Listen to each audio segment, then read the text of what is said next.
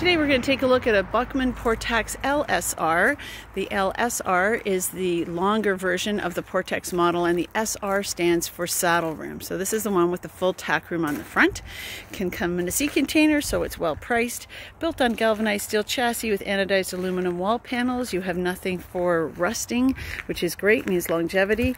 20-year warranty on the aluminum plank flooring, which is underneath that rubber mat, which is fully glued to the floor. Comes with an additional mat at the front for wear protection, and you can order one for the back feet if you also want. We have it set up as the rear ramp entry, 5-foot ramp, and it's got rubber treading on it, which is a Böckmann patented design. You can also swing it around to be a step up. It's a pull of a pin, and if you check out our YouTube channel, you'll be able to see that in action. So inside the trailer, you have two 33-inch wide stalls. I just had it open as for demo for somebody else, and then you can have a tall chest bar setting or a shorter one depending on who's riding, and there are 3 positions at the back.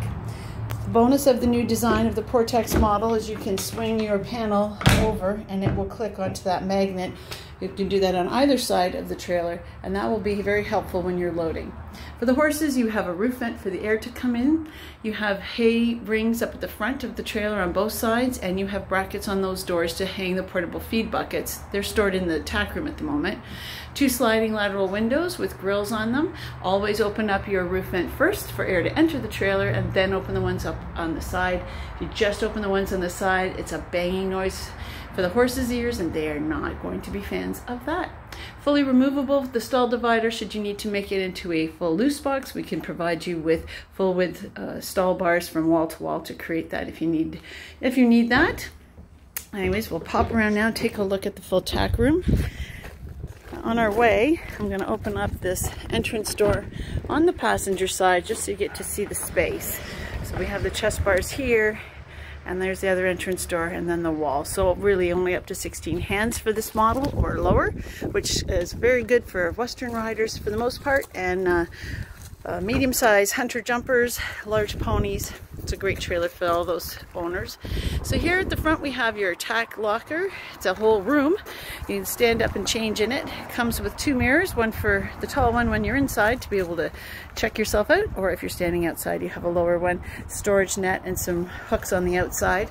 Lots of hooks on the inside, and a place to put those feed buckets, portable water buckets if you're not using them at the moment. Comes with some storage nets, 2 step stools, a little flip-up seat, and a boot pull for you. Of course, we have the cleanup crew. They're standard in every trailer, and a place for crops if you're using those. At the front, we have saddle racks that swing out. The saddle rack is perfect for Western or English. You can put both saddles on there, and the red levers will lock them in place. So you can either tuck it back into that front area, or you can have it over to the far wall. There are brackets on the wall so you can tether a box so it won't move. And you have 2 large shelves. They're easily accessible from inside the trailer, and they have the rubber bungees to be able to open up the space for loading and then to hold your gear in place.